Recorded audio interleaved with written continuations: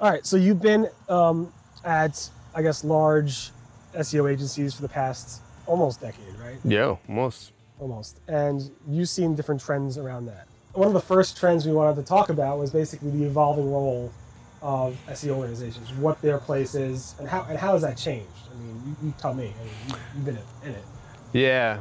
Well, one of the interesting things I've noticed, a little more anecdotally maybe recently, but the increase in RFPs that are specifically targeting SEO services. Those have always existed, but being in a large media agency, you often find that SEO is lumped into the AOR RFP structure, and more and more I'm seeing RFPs for AORs and then separate SEO RFPs, which in the spirit of talking about the evolving changes and trends in the industry, maybe that's not a positive one so much, because you want to keep everything kind of organized and integrated together. Right. But just sort of an interesting anecdote in the space, and how, I think what it is, if I had to, observe it and guess what's going on, SEO has always been sort of thrown into these media AOR RFPs as, this is a channel that kind of sits with paid search, and I think we need to do this, so let's just have this agency also do this as well. And as, particularly with COVID and all the media budget shifting and everything else.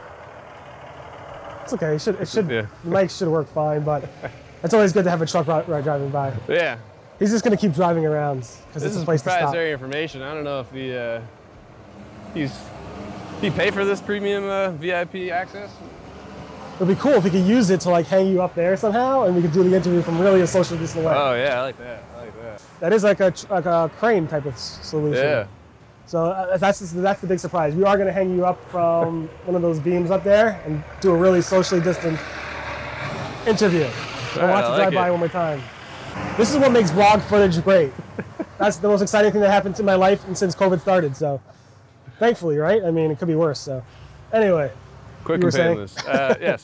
So SEO is now segmented out as being the evil little sister of marketing. Yeah, and I think what's behind that, if I were to surmise, is that with COVID and the media budgets moving around and being kind of reprioritized, and all of this change in a space that requires so much change and so much information and actual sort of action beyond, the programmatic, media side, which I sit with those folks. I'm not diminishing anything they do, but SEO requires significant investment, significant time, but there's a big reward on the back of that. And I think large enterprises are starting to understand a little bit more nuanced the benefits of SEO and how much you can get out of SEO within an organization. And so I think there's more of a focus on it, and it's now being pulled out of these AOR pitches to look for specialists in the area who can deliver the best SEO. I think over time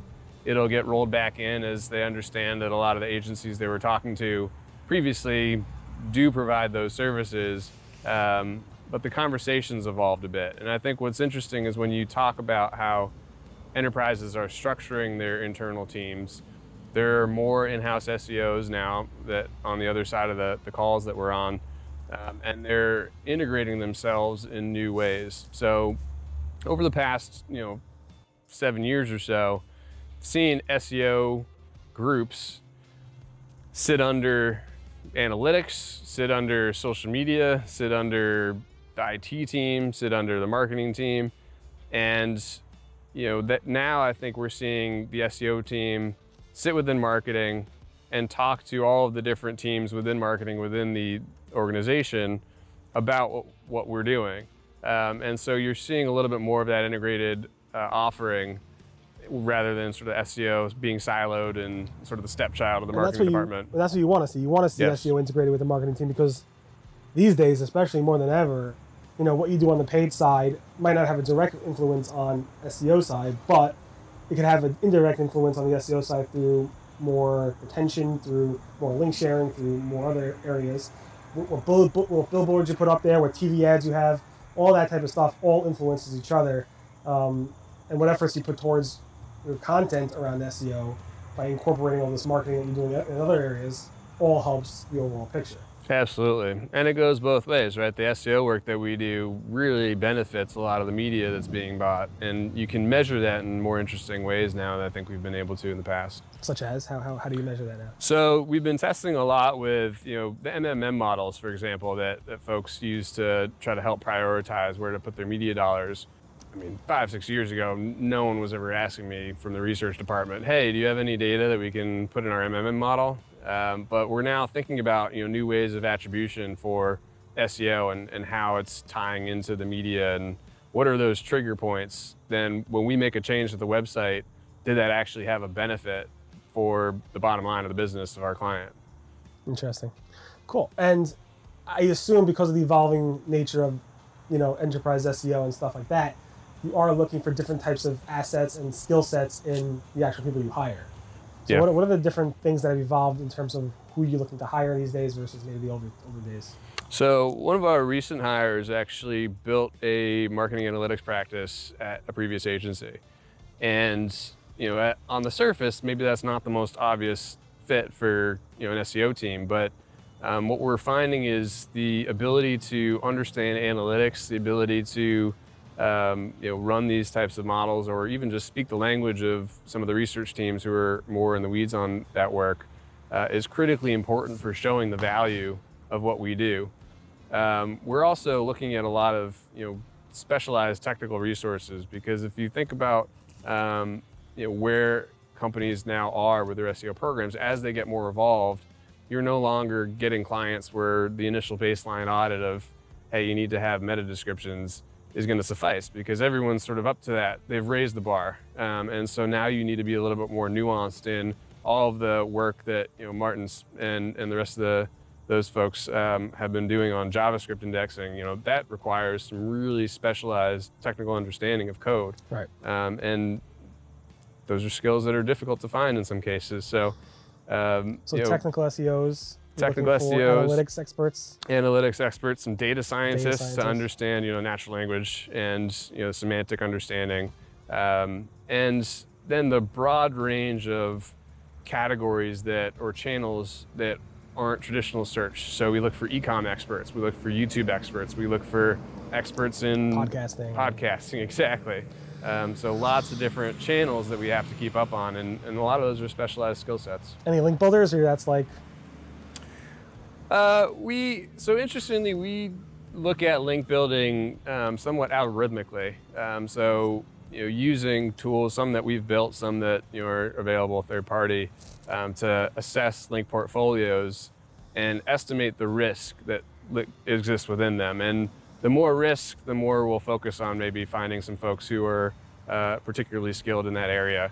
The less risk, particularly with the size of the clients that we're working with, usually, there's a lot of awareness that already exists and a lot of links naturally pointing back to those sites. So it's not as much of a focus for a lot of enterprise. I assume most of your clients don't really need that much of a link building effort because they just have probably tons of links. For the most part. Cool. All right. I appreciate this conversation. Could you please tell people in this camera how they can learn more about you, where they can follow you and stuff like that? Absolutely. Yeah. No, this was great. Great catching up, after a bit. And you can find me on LinkedIn for sure. reprioritized.com is the agency website. You can see what we're up to there.